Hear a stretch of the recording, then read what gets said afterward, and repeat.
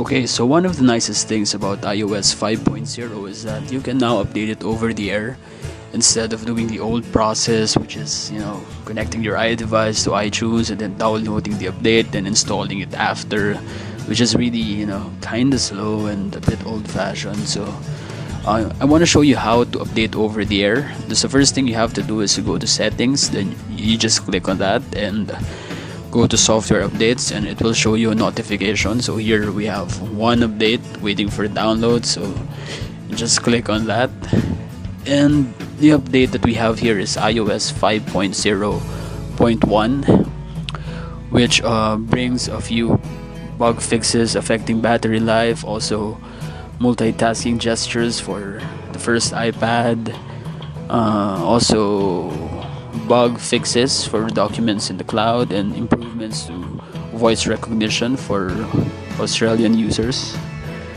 We can read more here, so click on learn more, and here we have all of the compatible iDevices. To install the update, we just need to click on this install now button, click on that, and to agree with the terms and conditions, so agree. Okay, so the device will verify the update and it will restart. Let's wait for this one to reboot.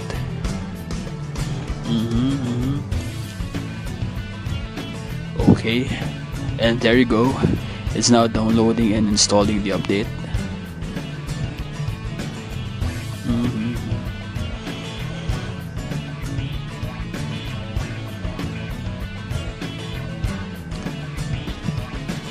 Okay, so once done, we can now check which software version the device is running. So we go to the general section, then about, and here we'll find that the device is running 5.0.1. so that's iOS 5.0.1 on iPod Touch 4th generation. So that's how you do it. That's how you update over the air. Okay, thumbs up.